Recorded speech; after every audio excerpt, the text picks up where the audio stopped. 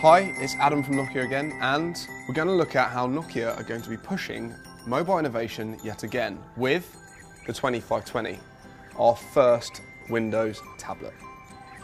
Now, the 2520 has the same Lumia styling that you'd expect to see on all of our smartphones, with a polycarbonate surround, super slim, and of course, lots of colour. Now, under the hood, there's some really important things. The first thing I'd like to highlight is at the top here. There's a little drawer there that you can put in a micro SD card so you can expand the memory, but also a micro SIM. This is 4G LTE ready to go out of the box. You'll also notice this screen is absolutely beautiful, and it works not only indoors like I am now, but outdoors in direct sunlight. This is one of the best screens I've seen on a 10.1 inch tablet. Now at the bottom, we've got a connector here, and that's very important because that works with a lovely keyboard we have as well. Chiclet keyboard, and you pop your tablet in there and it stands up, and then you can wrap it, surround it, and put it away and keep it nice and safe and secure. We've also got connectors here for micro HDMI and for your USB 3 as well. And then on the side, we've got the power and the headphone jack. So all ready to go out of the box. Now, one thing I didn't mention just quickly on the case is we've also got 2 USB sockets as well. So you can fully connect it wherever you are and wherever you're going. Well, the first thing you'll notice is Windows 8.1 RT, and you get all the new features that 8.1 has to offer. If you slide up here, you've got your full apps list, so it's nice and quick and easy to get to all the apps that you have on the tablet. Slide back, I get my start menu, and I can adjust all of the size, shapes and orientation of the tiles. So if I push and hold on a tile, let's pick this nice weather tile here, I can choose where it goes just by moving it around. Very phone-like experience. I can also highlight it, and then I can change and resize the tile and uninstall it, unpin it, all the things you'd expect to see on a Windows device. I can also rename the group. So if I have all of my applications in one selected file, perhaps it's all my Office applications that I have here, I can name that group and make sure they're all in the same place.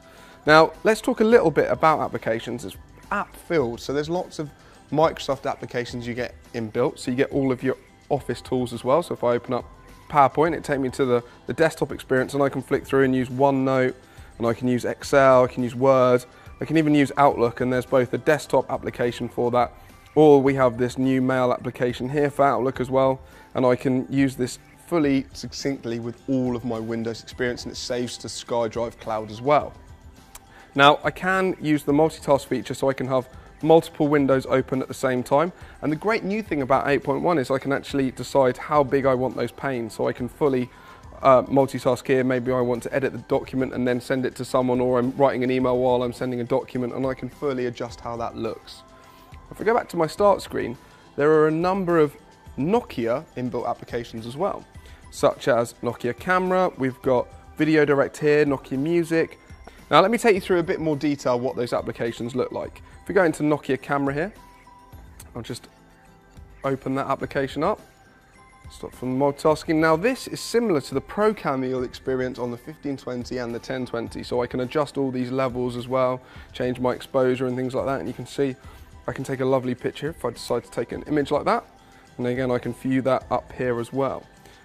If I go back, once I've taken all my images, as we showed on the 1520, you can go to Nokia Storyteller just here, and you can view all your images in date order.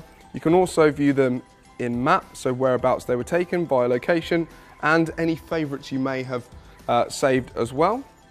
If I go back to timeline quickly and I highlight an image, it's a nice pic there, someone doing a Nokia Music demo, some headphones. If I pinch in there, I can actually cycle through, much like you saw on the 1520 earlier. And then we also have Nokia Music and here Maps. So Nokia Music gives you free music, so none of the 30-second clips, you get the full free music streaming service. And I can also play the last mix I was listening to. And then we have here Maps as well, which fully syncs with your mobile phone system. If I multitask back again to the start screen, I can go into our new Video Director suite. Now this enables you to sync your device by using NFC, so using the 1520 or any of the other Lumia devices. And when I create a new video, I've actually got one I started earlier, I can select clips from my tablet or from my mobile phone, and this will show me all my pictures and videos on the tablet and on the phone. And then I can edit them together, and I can start using music and outros and all the things you'd expect to see on a professional edited video. And those are just some of the great applications you get with the 2520. This is the perfect companion for any Nokia Lumia smartphone.